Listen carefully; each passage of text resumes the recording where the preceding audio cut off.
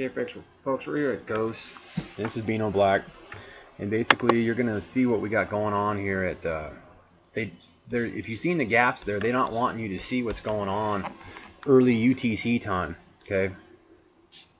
Because they're not wanting you to see what ends up being down here, because you end up seeing the supergiants, which basically you can pretty much see right now the edge, and basically, yeah, the supergiants plus the sun light up the Earth.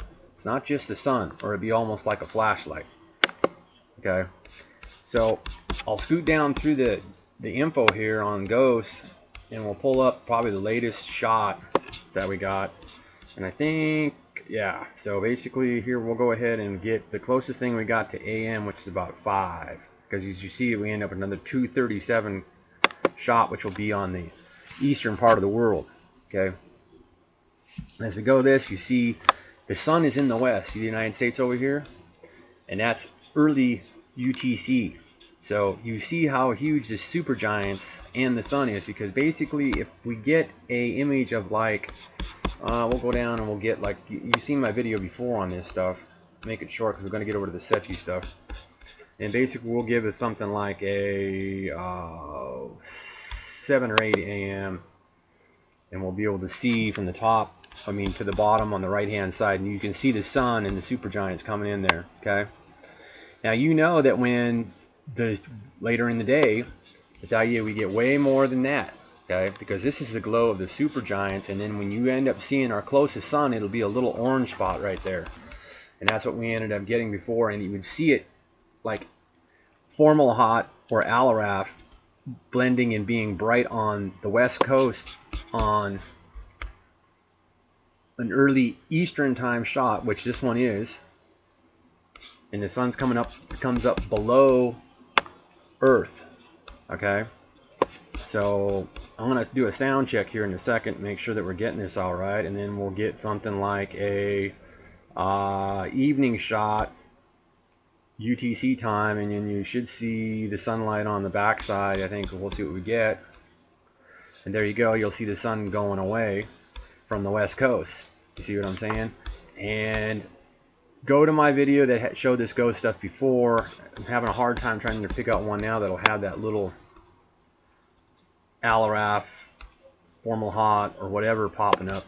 We'll try like the 230 mark or something like that and see if we actually have it there.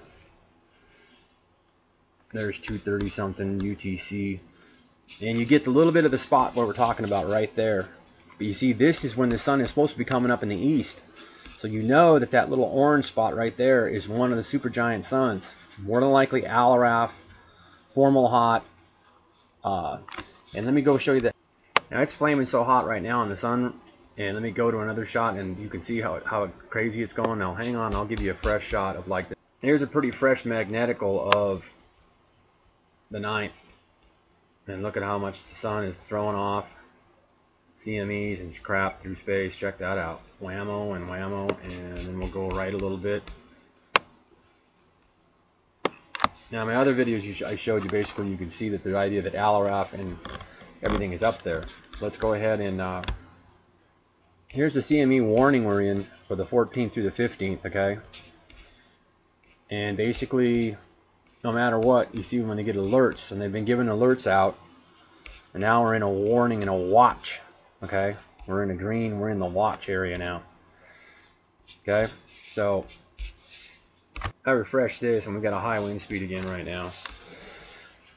And this one freezes when it shows the spikes on the dynamic pressure here, and you can see the sun, how much it's flaring. And really, this is wild if this was all to break loose over here at one time on the sun. It's getting crazy. And you can see how the meatball more than likely blocks right here a lot of the CMEs that come off the sun, because this is Earth over here. The meatball's out there. Let's take a look at that. And our absorption right now of frequencies from outer space is wild right now. It's a vast region, picking up big time. So it'll help actually quakes, because it'll mess with the frequencies what we got in our magnetical in the ground. And it'll stir stuff up a lot with the sun too. And there's your auroral, how much it's off on the north and on the south currently. 4 minutes refresh in a minute. So, and as it said up there, They say we're quiet, geomagnetic field, but we got a almost high 560 to 575 mile an hour solar wind. We've got a very active solar flux right now. There's a close-up of how off our north is right now.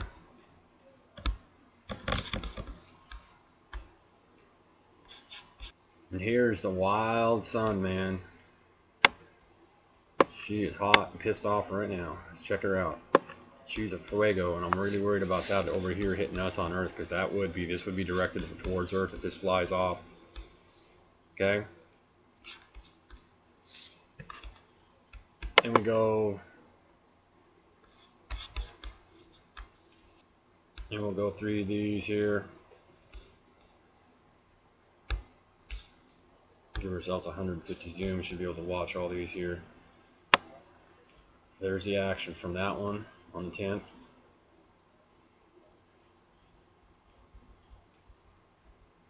Let that CME come off again up high.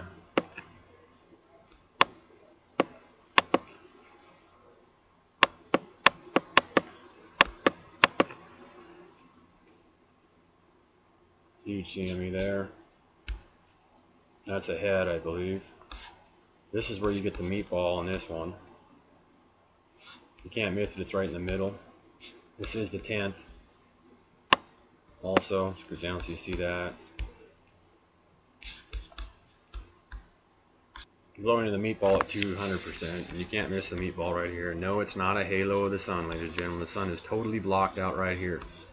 Okay? And the meatball is there, and basically you can see it and watch my last 6 videos, because basically they were blocking sound like crazy. I showed you a lot of shots of it when I was able to get a hold of, and basically that is something like 1,006,000 miles away is Venus from Earth right now. Okay, so if you just double that, just for a roundabout estimate of how far a meatball is out, and then you go see what I showed you in the last 6 videos of the meatball from Fireball, seeing it from the actual sky on the ground in the Georgia and Alabama, Arkansas area, that the thing is flipping huge. Okay, and you also see it from just seeing it here compared to, and Venus, this isn't that big, but you don't get to see, you just know that Uranus is back here in the dark. Okay, you gotta, I don't know how the hell you're gonna pick that out. At least they mark where it's at. Okay, and Uranus ain't that damn big. It's pretty much about the same size as of Earth and so forth and so such. So basically Uranus should be something like that right there, that little star there, or this right here. It's somewhere back there in the darkness of space. And what's really wild in this Secchi Core A shot is watch this light come in over by where my cursor's at. Check it out. Watch when it comes in. Get rid of that frame too in time. Now watch this come in, and it's going to be a big old flash of light through space. Check that, how huge it is too. Because even though that's close to the camera, when it comes back around again here in a second, you got to realize how huge whatever is out, way out deep in space, sent that light there. Okay? Because here it'll come in again. Watch. Keep it playing, and here it is. Wham! See that? That's wild. And once again, there's the meatball, and we'll just zoom in on it. Hopefully I can get it the zoom tool to come out without delaying too much here, and we'll just pop up to 400. Blow in on that meatball. You can't miss that meatball right there. And that's fresh from the 10th. Just came off the shot. You can back up the video. So we go out of this, and let me go a little bit right so you know where it's at. Okay. So probably more than likely that's about 212 million miles. 202. What am I saying? It's probably 2,000,012 miles away. Okay. And when that shot was at 11:09 UTC time, this stuff was going down in the west. Okay. And there is nothing to the east. Okay, there's nothing to the east, and we'll go up, and I'm pretty sure it'll come in and show you that the idea that that was for the sky charter, 11:09 p.m. UTC, and check this out. And here's the arrival time for the CME is late tonight, early AM, through probably noon tomorrow or later afternoon on the 14th. Here's your CME arrival time. We're going to get a CME off that M.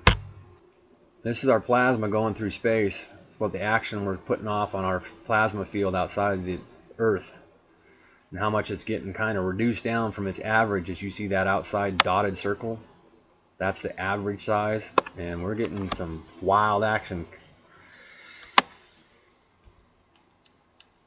That's our actual plasma out there.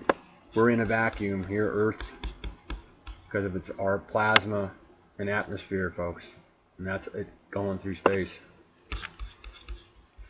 This is how I ballparked that, 106.4 million miles, so I figured 212 million miles because that's the distance from Venus to Earth right now, and that's where the meatball would probably be at. It's probably up.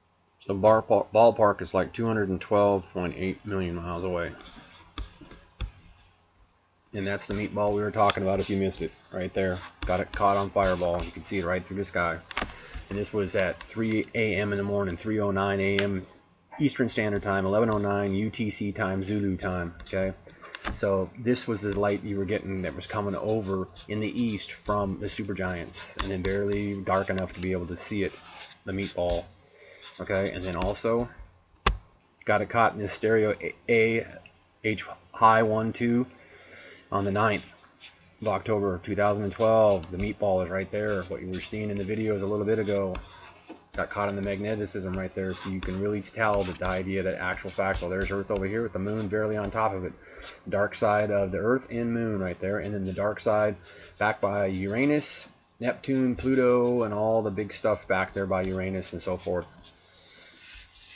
Dark side where there's hardly any light. The meatball is usually in the dark or in a bunch of brightness, and it's right in between right now, so you can see it real good. Here's the information on Formal Hot and the Sun and Alraf. Basically, there's the sizes, physical size comparison, and there's your chart off in the supergiants and how they're lined up, and then that's why we end up seeing this stuff here. I'll keep going through the data, and I'll show you the shots that basically you can pretty much see them in line. Watch how they're in line. On this shot you can see Alraf low, and I'll suck it up a little bit. I'm gonna get it too big, and wow, okay. So you can see Alraf down here on the bottom, and then it'll rise later. And more than likely it might be Formal Hot here below and Alraf here behind.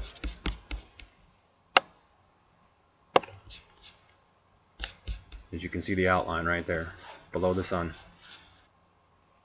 There's a close-up, and it's something like 6 trillion miles in radius or something like that too. 6 trillion miles in radius this meatball is, and that's so you can see it down here in very close, cool, super giant sunlight glow coming over the east at 3 a.m. in the morning Central Standard Time, East Coast. And this was caught down in Georgia area. And in the darkness of night here, and you can see the supergiant. That's massive meatball. X-planet Nibiru, whatever you want to call it. And this should be it up by Venus, folks. Right there. And one of those suns bent around the sun and did that. That wasn't a flare. That was basically Alraf, Formal Hot, or a compilation of a bunch of stars in the supergiants. Basically made a big old flash around the sun.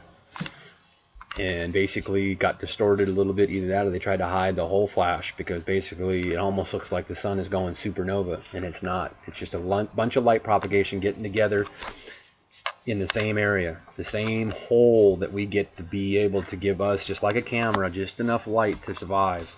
We are hiding in a rabbit hole. We are luckier than shit on Earth. So here's a lot of physical comparison of what's going on some of the stuff that's close to the sun up there. And there's your ascensions and declinations, and basically you had this stuff for area west coast here, western part of North Dakota basically. And we can go back up here to the size comparison, and there they are sitting out there in the supergiant's main sequence. And this is all actual factual stuff. And so Pisces is the area that you want to be looking, okay? And then those are those supergiant suns that are giving us all the heat, okay? Formal Hot around Pisces, and then Also, in the back door in the darkness, everything's getting seen because of all of the light propagation is being able to see in the deep darkness of our back door on Earth to be able